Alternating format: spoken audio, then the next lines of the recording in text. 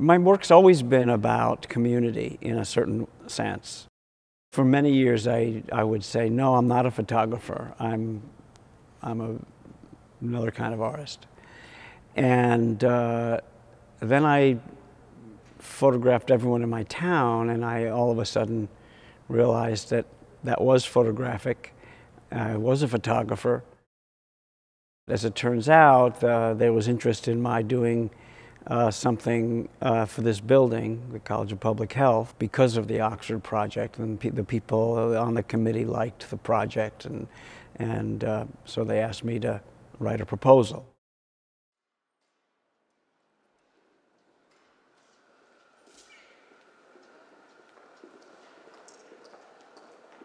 Everybody in the state is in some way affected by what the college does here.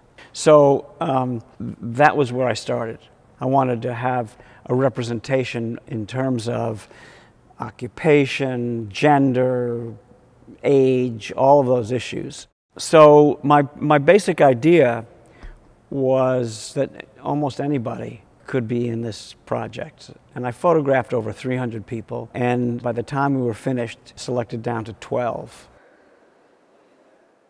I basically thought of the Oxford project and this as a way of providing a stage for my subject, for the person, and let them act themselves out.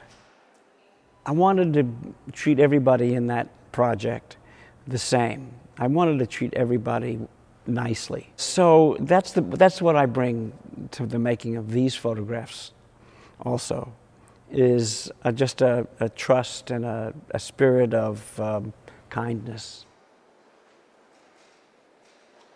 The interesting thing to me is if you go up close and look at it, it's amazing how coarse it is, but then when you move away, what just blows me away is how much detail you can see. I love them. I love them. I love there's like something about a pearlescent quality or something. It's just the tone, not the texture, but the tone, soft. I love this building. I love this building. I wish I could have taught in a building like this.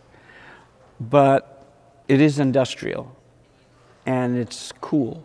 I wouldn't say cold, but it's cool and precise and calculated. I mean, it's beautifully calculated, I think.